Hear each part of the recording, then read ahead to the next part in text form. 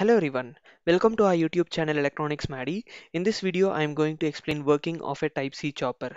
In case you haven't subscribed to our channel, please do subscribe to it so that you'll be getting the videos that we post regularly. Alright, let's get into our topic for today. This is the circuit diagram of a Type C chopper. We have already seen the working of a Type A and Type B chopper, so this is basically the combination of both Type A and Type B with respect to the circuit diagram is concerned. How do we analyze these type of circuit? The entire circuit can be analyzed considering four cases. Case 1, when the switch CH1 is on, how does the circuit look like? It's very convenient if we draw equivalent circuits to the circuit diagram so that we can easily analyze them. So the equivalent circuit looks something like this when CH1 is triggered. Consequently, we have to assume that Vs is greater than E. So only then current will flow in this particular direction. That is from the supply voltage Vs to E.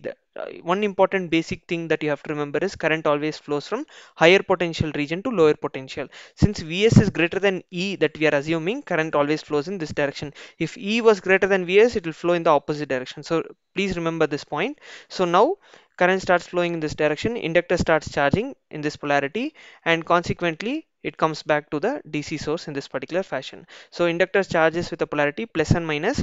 And what is the nature of output current and voltage? Important inferences with respect to this case is output current is positive. How do I say so? If you see current is flowing from the source to the load, as a result it is positive, and output voltage is plus Vs. How is it so? Now if you are measuring the voltage between these 2 points, if you are considering this is the load, isn't it? So whatever is supplied is appearing across the load terminals. As a result, output voltage is plus Vs, and it corresponds to first quadrant operation because current is also positive, voltage is also positive. As a result, we will say it is operating in first quadrant. Case 2. Now I will turn off CH1. What happens to the circuit? So in that case, the circuit looks like this. And if you carefully observe, inductor had plus and minus polarity. Now it will change as minus and plus. Why is it so? It does not allow sudden change in current, and current still flows in the same direction according to the property of Lenz's law. In order to ensure that the current still flows in the same direction, it will reverse its polarity, acts as an energy source, and start supplying the energy that is stored in the inductor. Now consequently, if you observe over here, minus terminal is appearing across this point of the diode, that is FD, that is there. So as a result, FD becomes forward biased and consequently starts conducting and acts as short circuit. Hence current flows through this direction, this direction, this direction, and comes back to the inductor in this particular fashion. As a result, if you carefully see, now current is still flowing in the same direction. Like over here it was in the downward direction, and over here it's still in the downward direction. So whenever it is in downward direction, conventionally the output current is still positive and output voltage is zero because this is short circuit.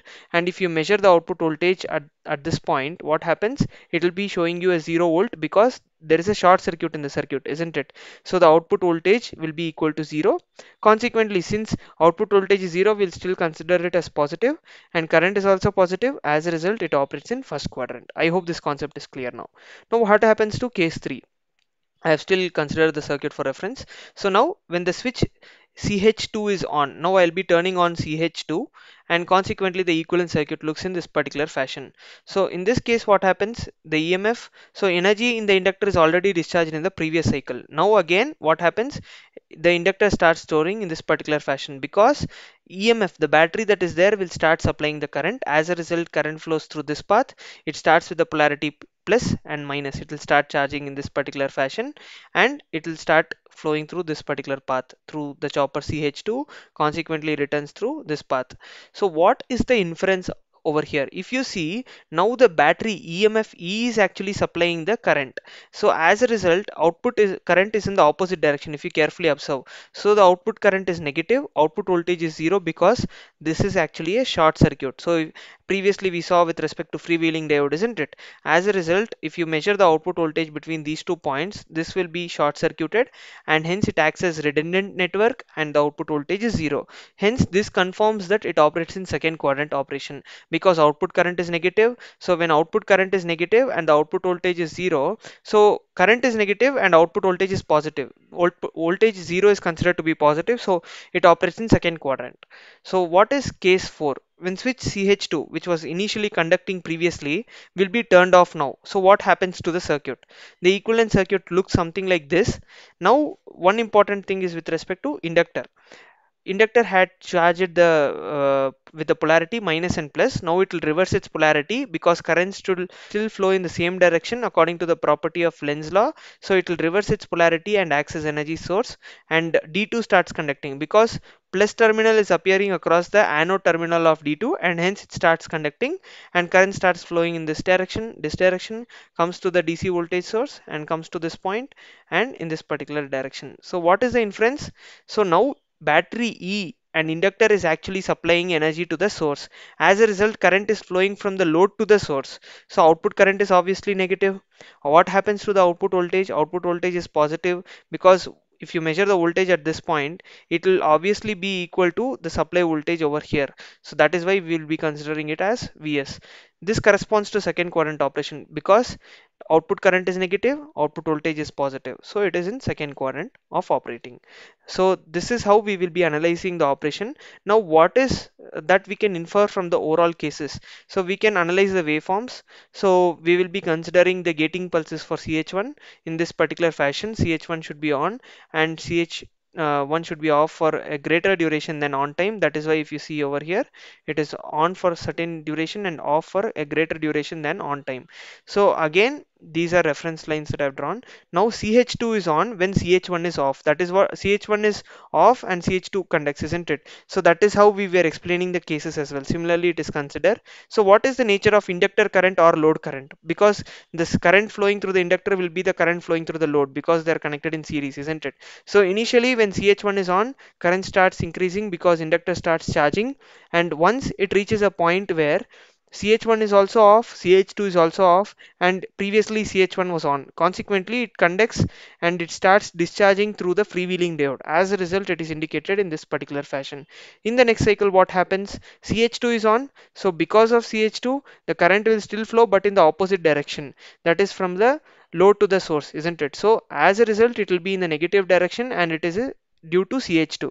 Now again, the energy that was stored in the inductor will be discharged, and hence it is decreasing in this particular fashion.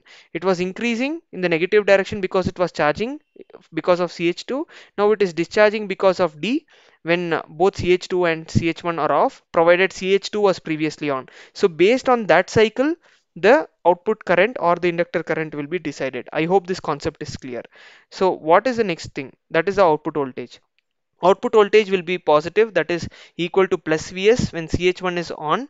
So after CH1 is turned off, from that point the output CH1 goes to turning off condition. Consequently, the output voltage will become equal to 0. Still, when it will be equal to 0?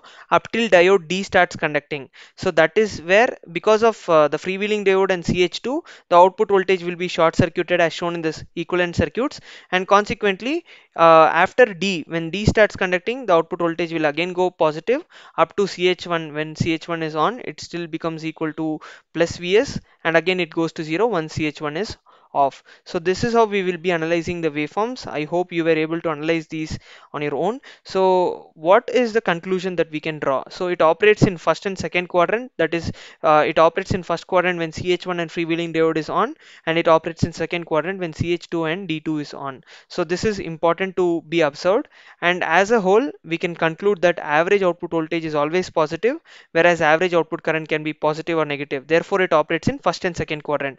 Since it operates in first and quadrant second quadrant, so due to this we can say that the motor, it can be used for motoring and regenerative braking. Motoring mode when it is operating in the first quadrant, regenerative braking mode when it is operating in the second quadrant. As a result, these are popularly used because it uses both type A and type B configurations, isn't it? When a circuit has features of both A and B configurations, that is type A and type B configurations, why not use it? So that is why type C configurations has found its way, and it is quite popular. I hope you were able to analyze the operation and working with waveform of a type C chopper on your own. In case you have any questions, feel free to reach out by typing in your questions in the comment section below. If you like this video, please do like it, share it, and subscribe to our channel for regular updates. Thanks for watching this video. Meet you guys in another video.